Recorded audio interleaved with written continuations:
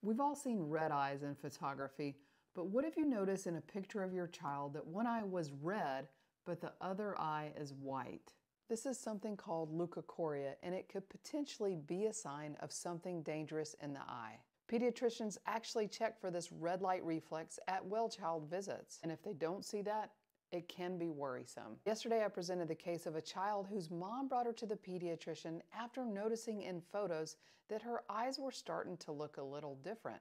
She noticed that whiteness in one eye and the red eye in the other eye, and she also noticed that the child's eyes seemed to be turning in some. The pediatrician did an eye examination and sent her on to a pediatric ophthalmologist who ordered an MRI of the orbits. Fundoscopic eye examination by the pediatric ophthalmologist showed this finding, which this entire white spot in the back of the retina is actually a tumor. That prompted an MRI of the orbits, and you can see both eyes here with this eye having a tumor in the back of the retina. This patient has retinoblastoma. Retinoblastoma is actually the most common intraocular tumor of childhood, although it is actually pretty uncommon with only about 200 cases documented per year. Majority of cases are diagnosed in kids under the age of 4, and it is extremely rare to find it in older kids or even in adults. The most common presentation is leukocoria, or loss of the red eye reflex. Other symptoms include strabismus, where the eye seems to turn in a little bit, or a loss of vision. Now, leukocoria does not always mean that the patient has retinoblastoma, and in fact, the most common cause is pediatric cataracts. But it is important for any child that has leukocoria to be evaluated by a pediatric ophthalmologist. You don't necessarily have to panic if you see it in one photo, because it could be line of sight in that particular angle that you took the picture, so it's important to look at multiple pictures. Smartphones can certainly be deceptive. Okay, well, why do you actually get red eyes in pictures? Looking through someone's pupils actually allows us to look at the retina, which is the back surface of your eyeball. That tissue has a lot of blood supply, so the red reflex is actually blood. It's blood within your blood vessels of your eye. If there's something inside of your eyeball that prevents the light from getting to the back of the eyeball, you lose the red reflex, like a cataract or a tumor inside of the eyeball. Now do you understand? For those of you who have taken genetics in college, you are really familiar with the RB1 gene, or the retinoblastoma gene. It's classically taught because it was the first identifiable tumor suppressor gene discovered in humans.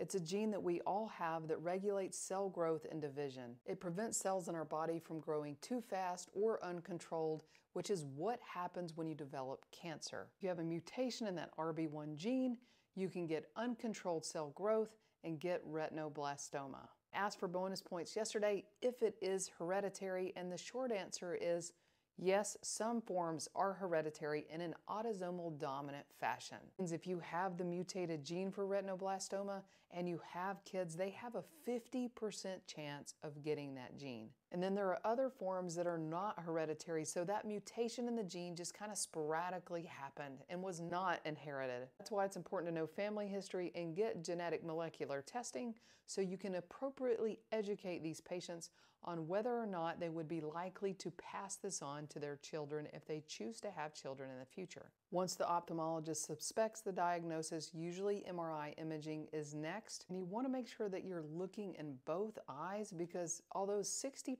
are only in one eye, 40% of cases actually have tumors in both eyes. So just to summarize everything I just said, we all have tumor suppressor genes in our body that help regulate cell growth. And in our retina specifically, if there is abnormal growth of cells, you can get a tumor on the retinal tissue called a retinoblastoma. If that tumor grows inside of the eyeball, light can't pass from your pupil to the back of your retina, so you can get that leukocoria.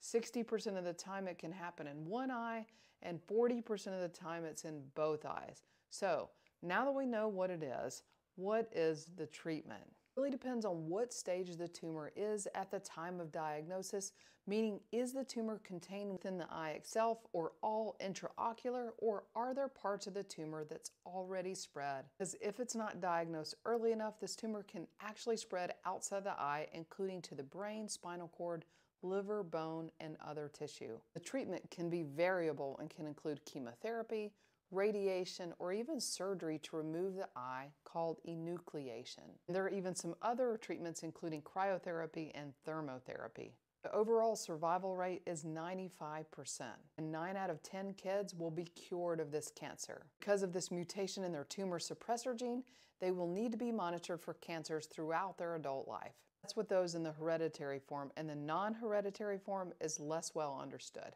Our patient that we talked about at the beginning of the video is currently undergoing chemotherapy treatments in hopes of salvaging her vision. As we talked about earlier, enucleation or removal of the eye will lead to blindness in that affected eye. Another case of patient-focused and compassionate care. Stay tuned next week and I'll go through another case.